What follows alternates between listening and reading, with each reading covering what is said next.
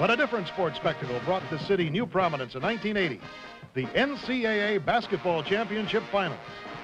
I'm Bill Fleming, and once again, I'm pleased to be your host as the Lincoln National Life Insurance Company presents Louisville at the Wire, the 42nd NCAA Basketball Championship. Market Square Arena was the battleground for the Final Four survivors of this year's expanded tournament, which included a record 48 teams. The enthusiastic followers of the Final Four thundered their support for Purdue, for UCLA, for Iowa, and for Louisville. Iowa and Louisville were paired in the first semifinal game, UCLA and Purdue in the second. The Hawkeyes were making their fifth tournament appearance, their second straight under Coach Lute Olson. Iowa posted a 19-8 regular season record and finished fourth in the Big Ten. The Hawkeyes were an at-large selection to the tournament, and they used their great team cohesiveness to the fullest extent when All-America guard Ronnie Lester was forced to the sidelines with a knee injury after Iowa jumped off to an impressive 10-0 start just a third of the way through the season. The Hawks had gotten to the Final Four through the tough East Regional, posting impressive wins over Virginia Commonwealth, North Carolina State, and upsetting the #1 seed Syracuse in the semifinals. The Hawkeyes still had not convinced some skeptics that they were for real until they battled back from a 14-point deficit to upset Georgetown 81-80 in the finals. That was convincing. Louisville was more successful than Coach Denny Crum ever could have expected. Heading into the semifinals, the Cardinals had lost only once in their last 25 games. During that tremendous stretch, they were led by this man, Darrell Griffith, the Sporting News Player of the Year, the recipient of the John Wooden Award, signifying the best college player in the country. Darrell and his talented teammates almost had their streak ended early in the Midwest Regional, surviving a 71-69 overtime thriller against Kansas State. Texas A&M gave Louisville more trouble in the regional semifinals, but the Cardinals eventually won that one in overtime, 66-55. In the regional finals against top-seeded LSU, Louisville won easily, 86-66. Griffith played only 18 minutes because of foul trouble, but still he was named the Midwest Regional's outstanding player. Louisville coach Denny Crum comments on the surprising Final Four in 1980. It shows the overall balance, and it's not necessarily who's the best during the year. I think when it comes down to more who's playing best at the end of the year are the teams that are going to get in, and so many teams get in with the 48-team field that it just comes down to a question of who plays best. Iowa and Louisville supporters were sky high as both teams wasted little time from the opening tip-off, dazzling the sellout crowd of nearly 17,000. Iowa drew first blood on this nifty Kenny Arnold pass into Lester. It was the first basket in a blistering start. Lester scored Iowa's first 10 points, while Griffith hit 16 of Louisville's first 18 points on graceful maneuvers like this one, coming up a 22-footer. Griffith felt right at home, reflecting on Louisville's Freedom Hall. The crowd noise at Freedom Hall was tremendous. It really just uplifted the team, and I knew going to Indianapolis that it would be the same thing and even more. And it was just like a six-man present on the court. This was a scoring duel that few will ever forget. First, it was Lester, Iowa's all-time leading scorer, and then Griffith, Louisville's all-time scorer. Iowa's Steve Waite gets into the action with a three-point play, putting the Hawkeyes ahead, 15-14. And the Cardinals came right back. With just over 8 minutes remaining in the half, they had built a 22-17 lead. Then disaster struck the Hawks. Lester, apparently unhampered by his questionable knee, was fouled. Down he crashed. It was a nightmare that Iowa fans had feared. Lester's down. Although it wasn't the same injury suffered during the season, Lester was forced to leave the game with a severe bruise on the same knee. He never returned. The gritty Iowa players refused to buckle because of the mishap. At 7:04, they closed the gap to 22-21. Then Louisville took advantage of Derek Smith's rebound. He gets it out to Griffith, who shows that he does a lot more than just shoot. He feeds Roger Berkman underneath. He scores. Louisville is back up by 3. Hawkeye center Steve Krafsison tries to bring Iowa within 1. He misses the shot. Smith rebounds, fires it out to Eves. McRae cuts underneath, a picture play coming up, and the Cardinals go back on top, 32-27. Each team added 2 more points, and the Cardinals led by 5 at halftime, 34-29. During that first half, Darrell Griffith had been nothing short of phenomenal. 18 points, 3 assists, 2 blocked shots, and a steal. Coach Crum felt there was a unique chemistry which made the Cardinals click this season. They just were very close together on and off the floor, and I don't really know any reason for it other than the fact that they just really cared about each other. Well, Iowa certainly didn't let up in the second half. Craftsison got the Hawkeyes going on an assist from Kevin Boyle, completing a 3-point play, and Louisville's lead is trimmed to 34-32. But proving his first half performance was just the beginning. Darrell Griffith shows why Crum refers to him as poetry in motion.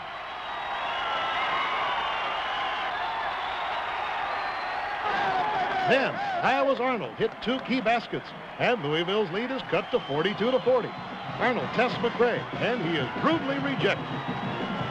Moments later, McRae comes up with another great defensive play inside, leading Berkman on a breakaway. And Louisville scores 6 unanswered points. On top again, 48-40. Iowa's coach, Lute Olson, called timeout. Don't try to force it high to low. It's either going to be there or it's not. You can't throw lob passes into the middle. Louisville sticks to its game. When you're hot, and Dr. Duncanstein was sizzling. Griffith puts the Cardinals ahead 55-45, just over 11 minutes to go. However, the Hawkeyes hit 4 straight free throws, and Arnold narrows Louisville's lead 55-51. Every time the Hawkeyes would get within striking distance, the Cardinals would pour on the coal. Griffith hits a couple of clutch baskets, including a 3-point play. Scoring help from McRae and free throws by Eves extends Louisville's lead to 66-55 with just over 7 minutes to go. Those amazing Hawkeyes, game after game, they seem to thrive on second-half comebacks. Aggressive play by Bob Hansen. And then a driving slam dunk by Vince Brookins over Griffith ignites Iowa's confidence. Hansen hits again. The Hawkeyes trail by 4, 67-63, less than 4 minutes to go, and a big play coming up here for Louisville. Griffith leading Smith, who puts the Cardinals up by 7, 72-65, 1:47 to go, and then the clincher. Moments later, Branch and Griffith combine to Smith. With just over a minute left, the score is 74-67. Time runs out for the Hawkeyes. With seconds on the clock, Griffith leaves to a thunderous standing ovation. What a performance. 34 points, 1 below his career high. 5 rebounds, 2 blocked shots, and 3 steals. He would call it the most satisfying performance of his career. The final score, Louisville 80, Iowa 72.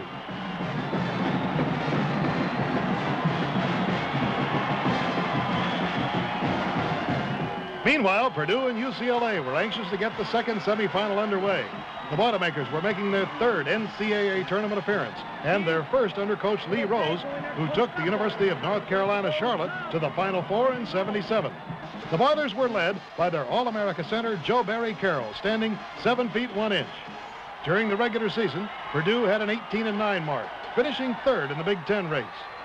The Boilers received an at-large bid and a home court advantage for first and second round competition. That provided help in edging LaSalle and St. John's in advancing to the Mid-East Regional at Lexington's Rupp Arena. Rose directed the Boilermakers to a 76-69 win over Big Ten rival Indiana. And then in the finals of that regional, Purdue won 68-60 over Duke.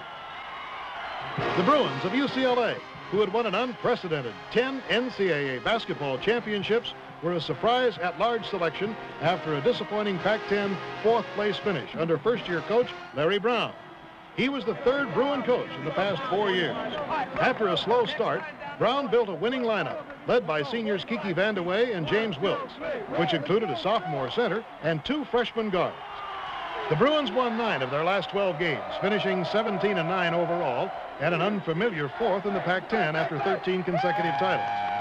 UCLA headed to the West region and surprised everybody, except themselves perhaps, advancing to the Final Four for the first time since '76. They eliminated Old Dominion, upset number 1 ranked DePaul, knocked off Ohio State, and then Clemson in the finals.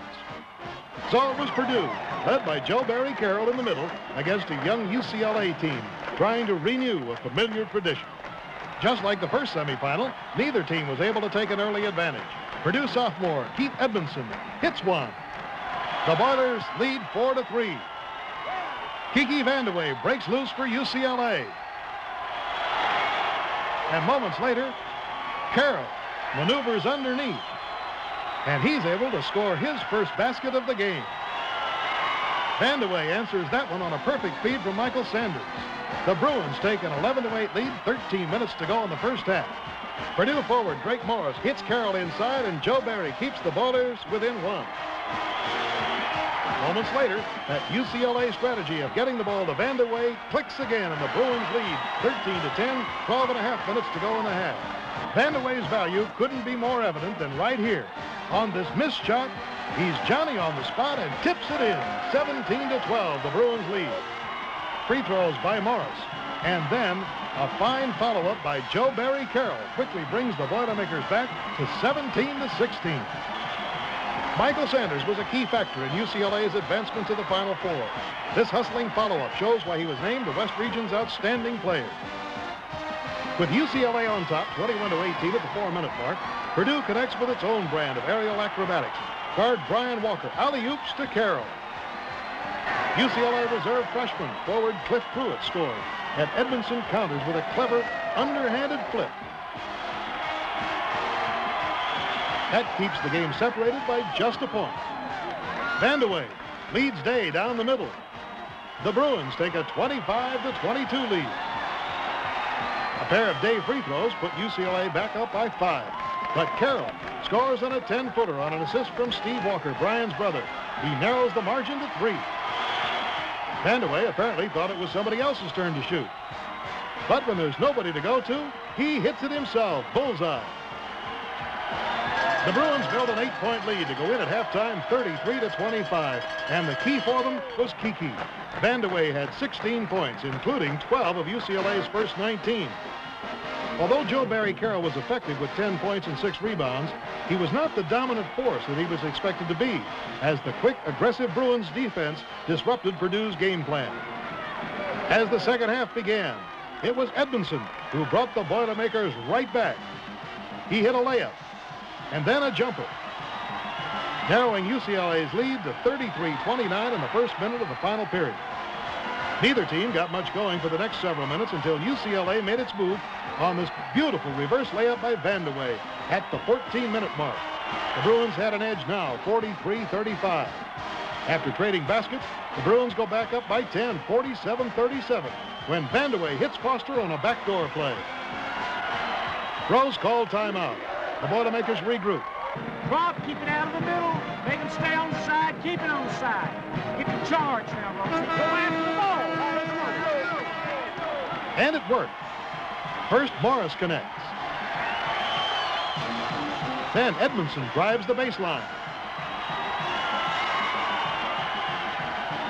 Then Edmondson brings Purdue back to within 4, 47-43. But over the next 3 minutes, Purdue is outscored 8-4, including a big stuffer coming up by Vandeweghe. What a move.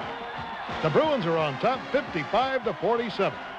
But in basketball, things can change very quickly. The momentum suddenly turns to Purdue. 6 consecutive foul shots, including the last 4 by Brian Walker, brings Purdue within 1. 57-56 with 3:40 to go. Brown, obviously disturbed, calls timeout. I want us to press. Really press without foul. But the Boilermakers were serious about their comeback. Carroll followed a pair of UCLA free throws by Sanders with this big bucket. With 1:51 to play, the Boilermakers have an opportunity to take the lead, but the ball goes off the rim. The rebound is grabbed by Sanders. He's fouled by Carroll. A costly mistake. Sanders calmly sinks both sides of the 1-and-1, and the Bruins can taste victory. But Carroll refused to quit, and he takes a short turnaround. Sanders gets a little too excited. Is called for goaltending here, and UCLA's margin is cut to 1, 61-60, 1:31 to go. Following a Purdue timeout, Brian Walker fouls Holton. And with 53 seconds to go, the freshman hits both shots, putting UCLA on top, 63-60. Walker brings the ball up court, where Morris's jump shot is rebounded by Vandeweghe, and Walker fouls with 41 seconds. And then Vandeweghe hits both shots under pressure. UCLA 65, Purdue 60. Edmondson wasn't through yet. Scores a twisting jumper. Purdue calls timeout. 28 seconds to go. We must get set defensively each time. We can get the charge on them. They throw long at times. Be ready to step over if they come at you. Walker is forced to foul Vandeweghe again. And Kiki hits both shots. Brown and the Bruins realize a new era in UCLA basketball is being etched into NCAA history. Final score, UCLA 67, Purdue 62, with the Bruin fans going wild. An elated Brown congratulates Joe Barry Carroll. Vandeweghe led all scorers with 24 points. Edmondson played a fine game for Purdue. He led them with 23. Joe Barry Carroll had 17. UCLA's 21 out of 25 free throws certainly was a key factor in that win. Yes, the Bruins were back. Fans started showing up early for the third-place game between Big Ten rivals Iowa and Purdue. The Hawkeyes obviously missed Lester. Carroll went to town, scoring 35 points and grabbing 12 rebounds. A fine performance for the senior after a disappointing semifinal game. Third-place winner Purdue, 75-58 over Iowa. And so the stage was set for the final race to the wire. The last chapter in one of the most exciting college basketball races in history. UCLA, the Cinderella story of 1980, going for its first national championship since the celebrated glory years, ending with John Wooden's 10th title in 1975. But could a bunch of youngsters led by the veteran Kiki Vandeweghe and a new coach really justify calling themselves number one? They had one final test. The high-flying Cardinals of Louisville, who had come so close in recent years, but had never won at all. Darrell Griffin had his final shot for the national title that he promised when he first went to Louisville. He was the catalyst of this tight-knit young team. It was Brown versus Crum, who speaks about the UCLA mystique. I think I was able to instill into our team that they were no better than we were, and that I happened to know as much about them as anybody, and being a graduate and alumnus of there, I follow them very closely. So we didn't have the same problem with that I think a lot of the other schools that had to face them on the road into the Final Four had. Yes, the long race was nearing an end, and it was a perfect matchup. The game tipped off with one of the youngest NCAA finals lineups in history. 7 sophomores and freshmen. Louisville immediately went to their famous running game. Griffith gets a fine pass to Wiley Brown.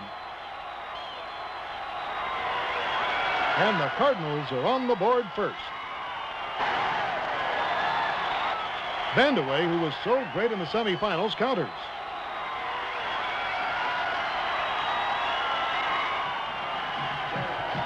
Both teams were playing cautiously in the early moments. Then Darrell Griffith puts Louisville up 10-6 with nearly 7 minutes gone on the clock. And Louisville's hustle defensively pays off moments later when Griffith steals Holton's pass. Speeding up court, he leads Eves.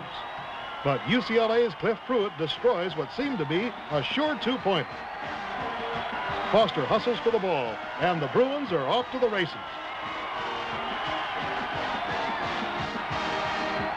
It's Vandeweghe who calmly finds the basket over a late-arriving Griffith.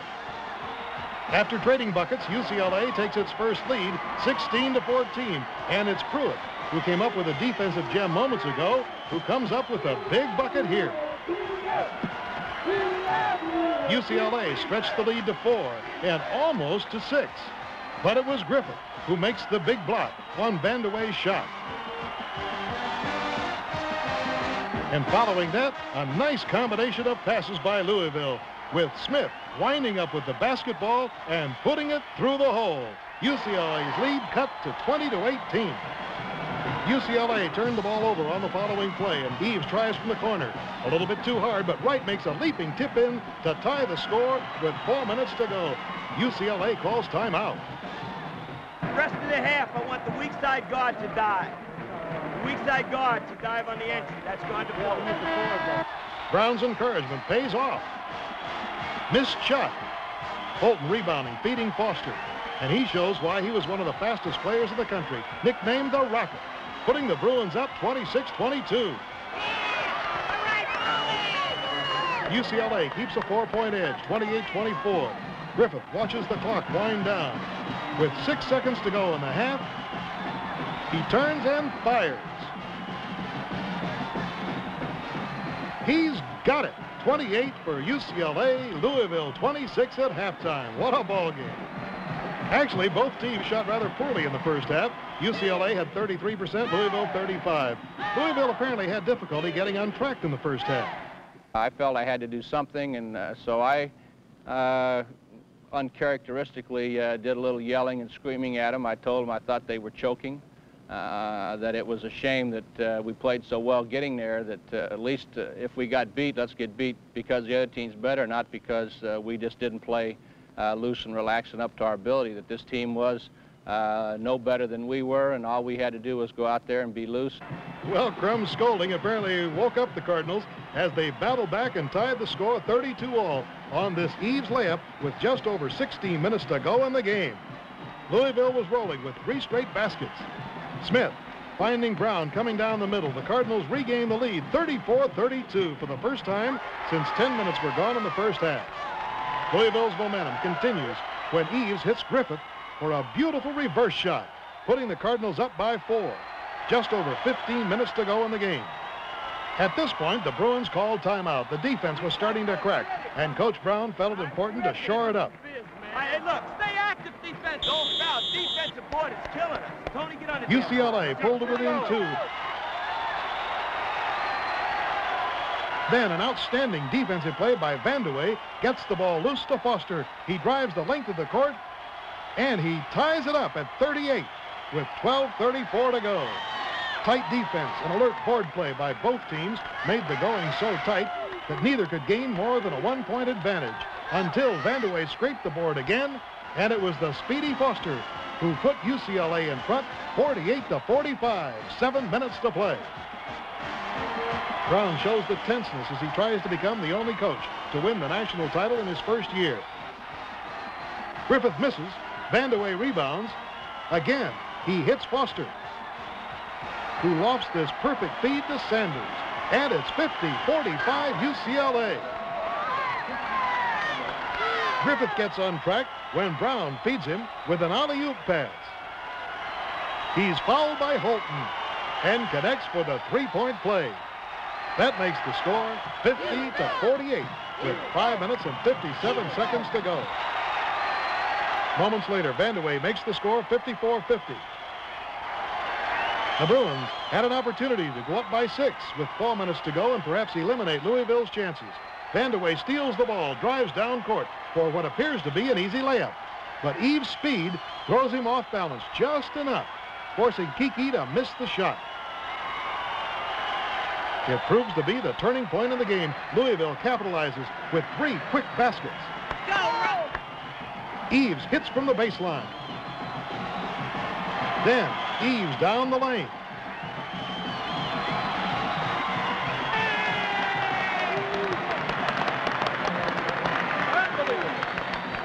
Foster tries a long-range bomb for UCLA. It misfires. McRae hauls down one of his 11 rebounds, and the Cardinal partisans go crazy. Griffith pulls up. Connects on his last points as a college player, putting Louisville ahead 56-54. UCLA calling timeout, 2:17 to go. Everybody on the board, defensively, no foul. No lazy passes. They'll be frank.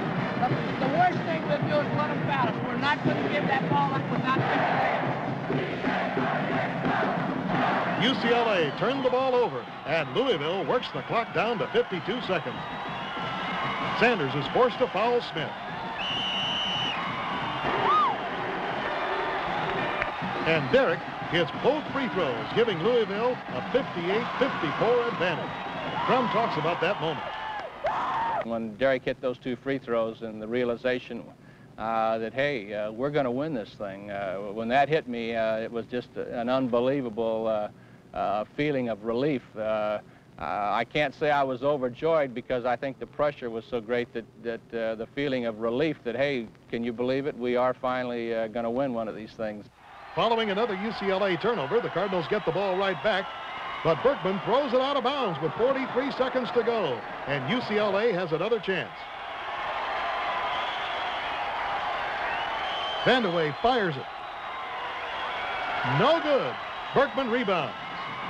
The Bruins' cold spell has lasted over 4 minutes. It appears that Louisville has won its first national basketball championship.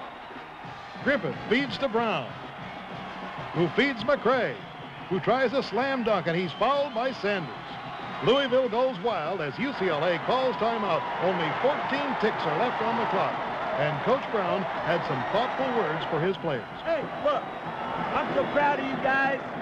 Just hold your heads up. Something funny can happen.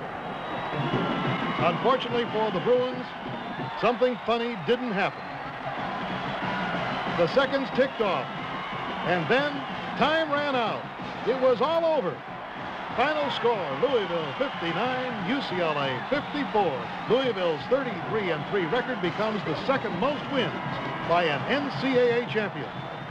Both coaches displayed great admiration for one another.